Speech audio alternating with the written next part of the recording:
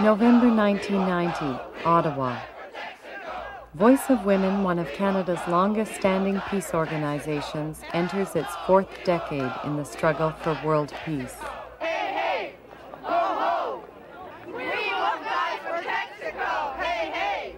Ho, ho! Their struggle began more than 30 years ago, at a time when peace seemed a far-off prospect. The year is 1960, and the Cold War holds the East and West in the grip of a new ice age. Summit talks are being held in Paris to help melt some of the tensions between the superpowers. But the talks end abruptly with the news that an American spy plane has been shot down over Soviet territory.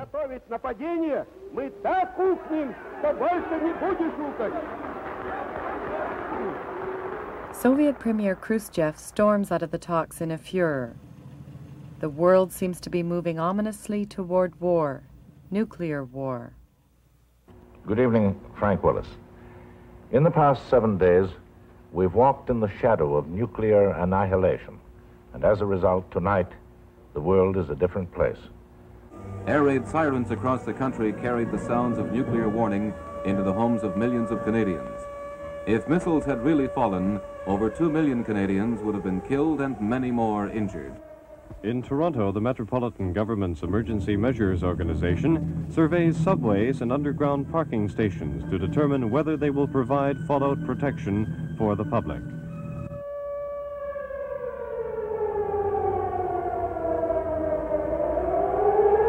The sirens went off and people were to gather up their children and their pets and go down to their fallout shelter, which very few people had anyway. Our baby was just 6 months old, and I was appalled that we were playing at nuclear war instead of trying to find ways to solve our differences. I think women were desperate. They were concerned. I think they realized that how close the world came to a third World War already in 1960, and I think that women felt very desperately that they must do something to stop it. The desperate fears of thousands of Canadian women are voiced by Lotta Dempsey of the Toronto Star.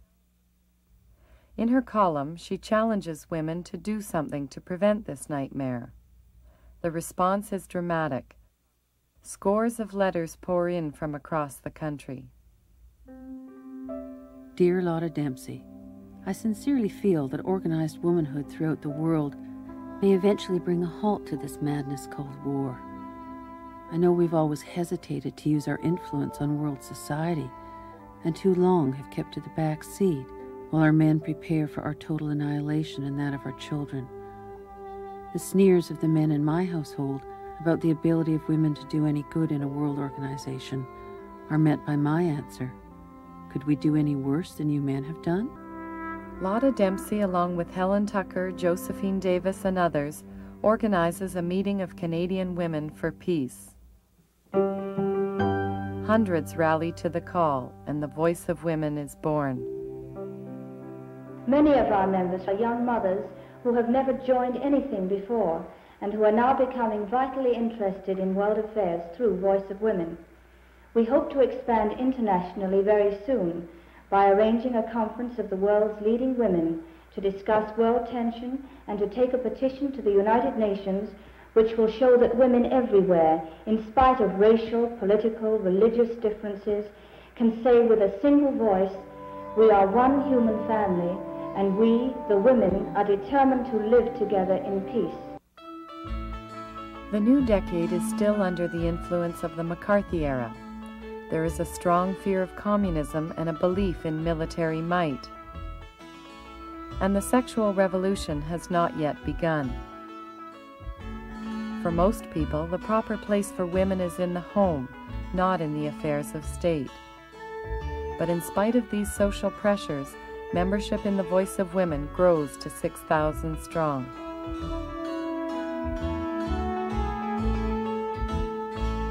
And because of the times, 1960, it was the Cold War was on. There had been the House Committee on American Activities. There had been the investigation in Canada, And people were afraid to speak out. And to go on the street and make people pay attention to you was not an easy decision to make. Voice of Women's concern for a peaceful world is urgent.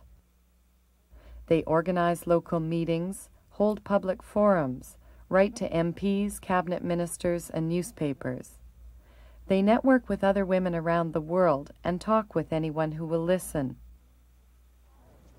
But their concerns seem to fall on deaf ears.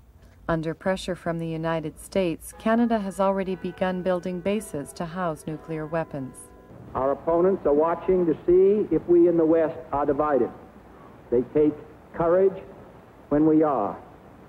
We must not let them be deceived or in doubt about our willingness to maintain our own freedom.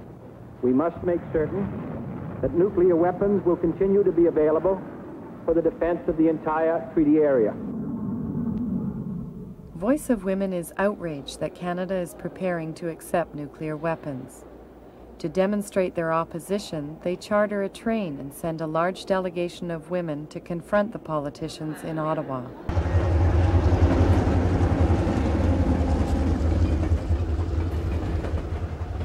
C'est ça, vois-tu, un train, ça marche, hein, ça roule et ça va loin. Hein. Le Canadien national, c'était fondé pour traverser le Canada. Alors, nous avions décidé de prendre un train et nous sommes partis de Montréal et d'autres groupes nous ont rencontrés au Parlement. Et c'était la première fois que des femmes, il n'y avait même pas de femmes canadiennes-françaises qui étaient élues au Parlement en 1961-62. Alors, nous allions au Parlement parler au premier ministre Diefenbaker, qui était conservateur. On avait peur qu'il équipe le Canada, comme les États-Unis, d'armes nucléaires. On voulait dire qu'on s'opposait à ça. Et ça demandait beaucoup de courage, parce que les hommes ne laissaient pas sortir leurs femmes dans le jour comme ça, surtout pour être contre les politiques des gouvernements. The delegation wants the government to declare Canada a non-nuclear country and to urge the United States to stop atmospheric testing of nuclear weapons. The politicians are non-committal but polite. The press, however, is outraged. There was something pathetically foolish about the appearance at the Parliament buildings in Ottawa the other day of a group of matrons styling themselves with the pompous and absurdly unappealing title of the Voice of Women. The Voice of Women is a fine example of a bunch of hens running around with their heads cut off. The world must pity this nation, fallen so low, where the government bedeviled by wailing women and afflicted with indecision. These women want the government to promise This no letter is nuclear an arms answer to ever, your warped and no editorial, security The Voice commitment of with Some any Women. other nation. I say bravo to these wonderful, courageous women who stand up against the tide of popular opinion and condemn war of any sort. I suppose it was considered radical because there was nothing else out there. I think we were rather a conservative bunch myself. But it was threatening to some people's cherished views of the world, and that's hard to deal with for some people, to be questioned and find that there are people out there that don't agree. If people think a trip to Ottawa is radical, there must be raised eyebrows when Vaux decides in 1963 to go to Moscow. Going behind the Iron Curtain at the height of the Cold War is something that is just not done. But Vaux members believe that Soviet women and women everywhere share their desire for peace. As one Vaux member put it, we know there's no difference between washing a communist diaper and a capitalist one.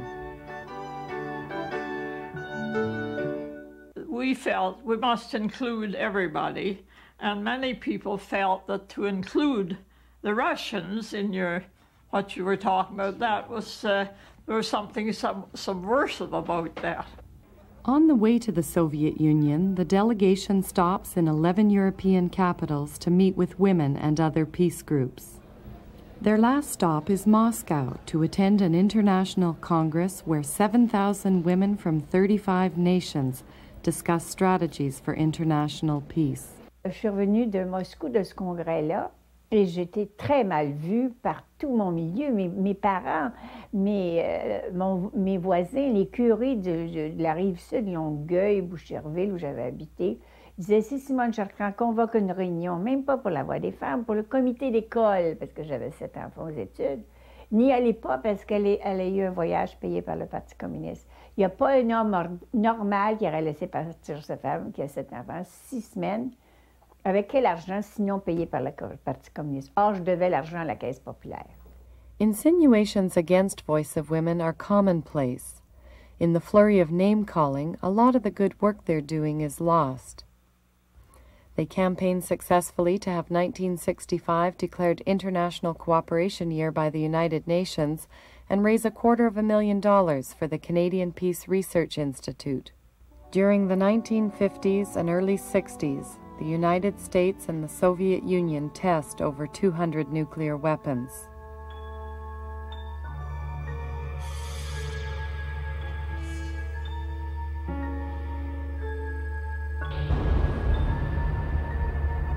Most people are unaware that the radioactive fallout is causing global contamination of the food chain. We played a big part in the peace movement in bringing about an end to nuclear testing.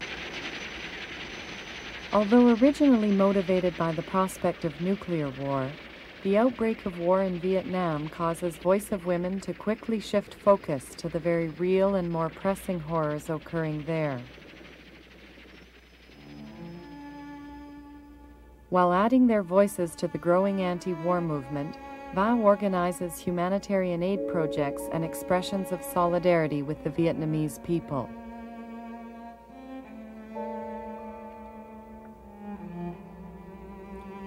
To draw attention to the innocent victims of war, several members of the Voice of Women visit North Vietnam during the war. Past President Kay McPherson was one of those who went. In case I get to Hanoi and end up with a bomb on top of me, I want to put down 1 or 2 thoughts beforehand. I hope to be able to explain to other people how it must feel to be a woman in Vietnam today. Perhaps if we can understand this better, it will make it impossible for us to forget, to ignore, or to stand aside while these terrible things are happening to people like us.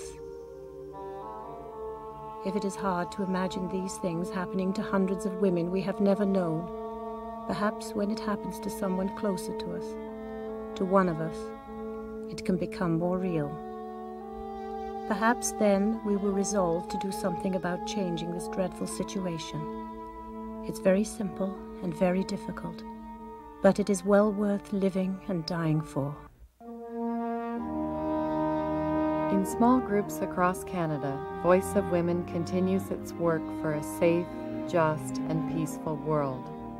The goal has never changed, but the agenda has expanded to include many issues that they see as interrelated. Ending violence against women, working for a cleaner environment and the rights of Native people, halting arms production, and strengthening the United Nations. Many members have been with the organization since it began 30 years ago. Others have been drawn by its vision. Together they share the belief that change is possible. So I think that we'll go on, and I think that probably there's a better chance that people will see that there's no solution to any problem at the point of a gun. That isn't the way we solve problems. That is if we want a real solution. We are a gentle, angry people, and we are singing, singing for our love.